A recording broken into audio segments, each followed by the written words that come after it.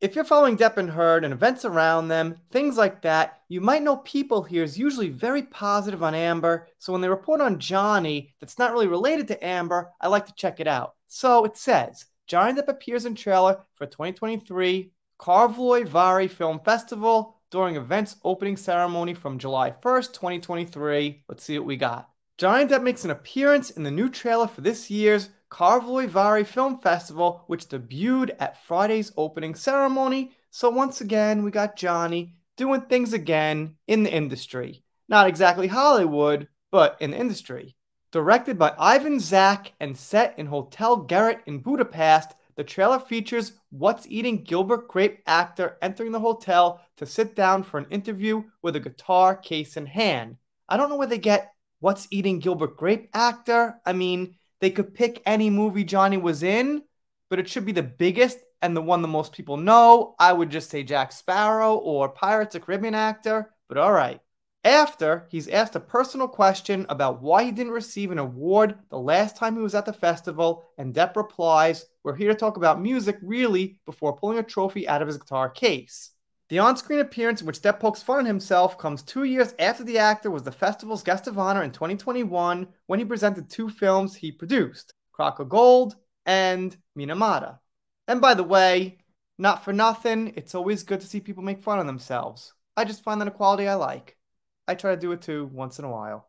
Festival organizers first teased the Depp trailer in May, and the event's executive director, Christophe Mucha, said, per THR, that it turned out great. 2 years ago, Johnny Depp received an immensely warm welcome from audiences and fans, thanks to which he has become a great supporter of ours. And so he agreed to film a trailer even though we were limited by his packed schedule. The trailer turned out great, and I'm convinced that Johnny Depp will one day return to Vari in person. So, they report pretty nice on Johnny. Nothing bad to say, no smear, no bad twist, but then, for the rest of the article, for some reason, they mention Amber. They give the basic facts of the trial, okay, and then this. Earlier this week, Heard shared a photo of herself on stage at the 69th Taormina Film Festival in Italy, which she attended for a movie in the fire. Okay. They add some very positive quotes about Amber, but wait, I thought this was a positive article about Johnny. That's the headline. And then just a little bit later, we get a lot about Amber and related articles all about Amber. So is People actually reporting good on Johnny here? Kind of, for about the first 2 pages or so. But either way, it seems like People is really set on all this incredible positivity about Amber. I mean, just look at this. There's no negativity. There's nothing at all that would make you think this here's a person who committed perjury in Australia and was found guilty of defamation.